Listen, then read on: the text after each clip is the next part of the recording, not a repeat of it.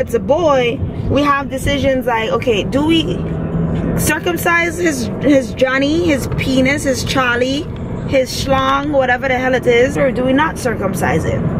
And I get it, it's a complete personal choice, but I feel like I'm legit on the fence. Let me show you how pregnancy look on Tasha. She does not look pregnant. Tasha, pregnant. I'll somehow from behind you don't look pregnant. Oh. And then you turn around and it's pregnant. The whole belly there. Alright, she was 129 last week. I'm going to say she's 131.2. It was 129? I'm 130 point, what is it, 7 or 6? 130.7. You were 129.8. Ow. This is the most I've ever weighed in my life. Your temperature ain't done yet? I'm trying to figure out, it's probably mixed up with my deodorant that I put on today. Ew. You said you don't wear deodorant. No. So, Yes.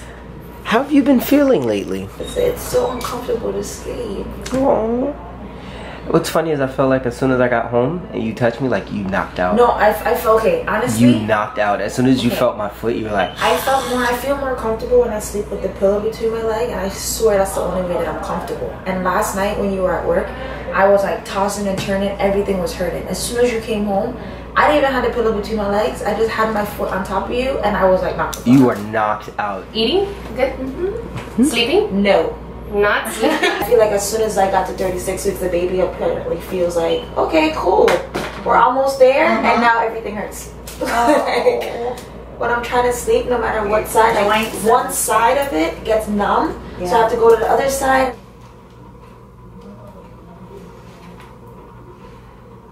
You're so gentle. No. Yeah. If you don't push right there. Yeah. That thing.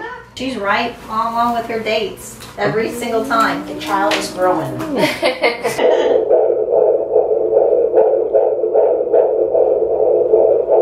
Yo, Tasha was talking so much like 10 minutes ago, but she is knocked out. So let me find out. All she needed to do is just touch me to feel some type of comfort. She was talking about how uncomfortable she was, but she is knocked out right now. I can't move my shoulder because all I've got is dead weight laying on me. I was like, all right. You know you're my comfort zone, I was like, all right, you know that. Whatever, as long as she could sleep. So that was our 36-week checkup. Set up a complimentary. We'll be back again on Monday next week. Monday. I'll be 37 weeks. We went to a pediatrician appointment yesterday, so we were trying to interview or find a pediatrician for the baby. So the pediatrician we went to yesterday was like dumb far. When I put the GPS in from the house, it was like 50 something minutes. It felt like forever driving in the boondocks. I did. We got there in like 30 minutes. No, we did not. We did. The GPS said that we were gonna get there at 5:33. We got there at 5:28. Okay. So 5:28? So that means you said you got there in how many? They said the GPS said it took us 53 minutes and you got there 5 minutes sooner. So that means how much time was that? Like 47? You're doing it, see? 48 minutes? I told you though. What? You're doing it. Doing what? We have petty, stupid arguments or debates. It's hilarious. Like, you over here making up numbers. We got there in 30 minutes. Bro, you got there in 48 minutes. It doesn't matter. It's still far. Why is this a discussion? My thing is just that she's just really, really far. That's it, man. Other than that, I liked her. Yeah, but you don't want to go off of like the first person. I know. Like, you liked her because you don't have anything else to compare it to. We had a discussion yesterday because what happened? Yeah, go ahead, let them know. Oh, we had a discussion yesterday because I wasn't even sure how to like figure this out. When you're having a baby, it's like it's crazy how much decisions you have to make. And I'm just sitting here like, bro, you just get pregnant, you push out the baby and you just feed it and put clothes on it and it's fine. But then the baby gotta go to school, the baby gotta get checked up, the baby gotta do all of these things. If it's a girl, of course, like, it's not gonna be as complicated. Not that it's complicated, but then if it's a boy, bruh, can you let me talk? But if it's a boy, we have decisions like, okay, do we circumcise his Johnny, his penis, his Charlie, his schlong, whatever the hell it is, or do we not circumcise it? And I get it, it's a complete personal choice, but I feel like I'm legit on the fence. Majority of the times people choose to do it or choose not to do it is because they want to mimic their father. There is no difference having skin and having not skin. Like, it really makes no difference. I've seen both of them. Whole moment. Shut up.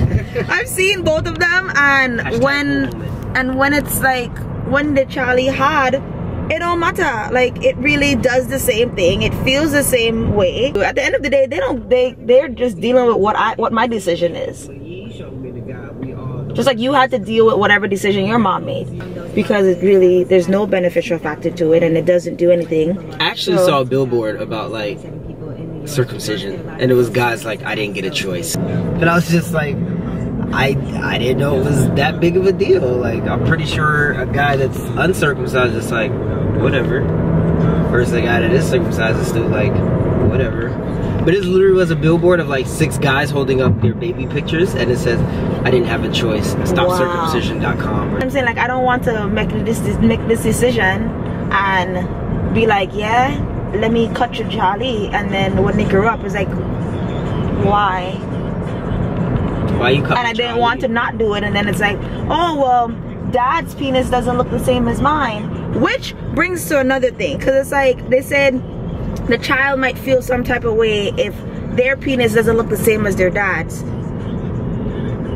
How many of your sons and their dads are walking around looking at each other's penises? Like, I don't understand. My penis matches my dad's. Did you do that with your dad?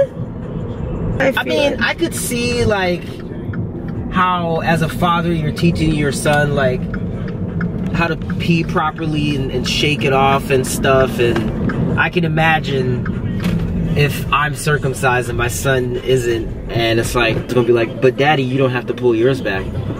Oh, well, your mom just we decided just shake it off properly. And the thing is, like, same thing with me. If the child is a girl or a boy, whatever, growing up, I'm not piercing their ears from birth. Like, they need to have that choice themselves. Like, when I grew up, I didn't pierce my ears until I was 16 years old, because I made the choice myself. My mom didn't pierce her ears. Until you can make that choice for yourself to change it if you want to. I don't have any piercings or tattoos. I left my body the way I wanted to keep it. Exactly. Hair in your ass and everything. Hair in your ass. Fuck you. But anyways, yeah, that is the dilemma that we're trying to figure out. But hey, you might not even have to worry about that if it's a girl, so. Otherwise, we enjoyed the pediatrician visit. Oh, wow, yeah. Yeah, so that's our 36-week update. We got 4 more weeks until our due date. And who knows how many weeks until this little baby is here into the world. You have any final words to say? Ass monkey? You're the one that got to ask like a monkey. Any final words to say? Thank you guys for all your blessings and positivity. Super excited to introduce this baby to the world to you when it gets here, boy or girl. And I want to send blessings back to you all. Like, I appreciate it. You know, we got to keep the positivity going. Circulation, and find a way to pay it forward. Tell somebody you love them today. I love you. After you watch this video, tell somebody you love. I love you too. Tell somebody outside of your home you love them today. Okay? Say, hey, how you doing? I love you. I love you. I mean, not a stranger. I said somebody outside your home. That's all I said. Got it. Somebody outside your home. I just pictured me walking on the street and just telling somebody, hey, I love you. Like, I be doing that sometimes. No, we don't do that. Alright, guys. I love y'all. Yeah. See you in my next video. I love us for real. Bye.